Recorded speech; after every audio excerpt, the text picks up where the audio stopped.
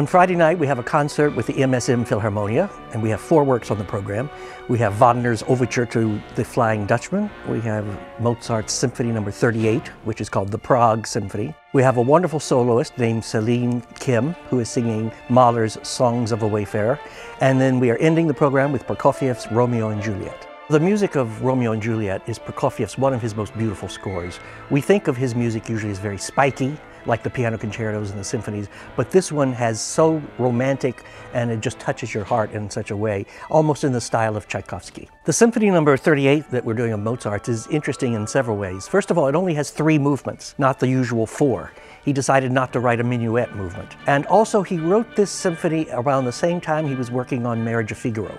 So there aren't exactly tunes from Marriage of Figaro, but there are gestures that are exactly the same. People can expect a concert of romantic music, basically, even with the Prokofiev, it's very romantic.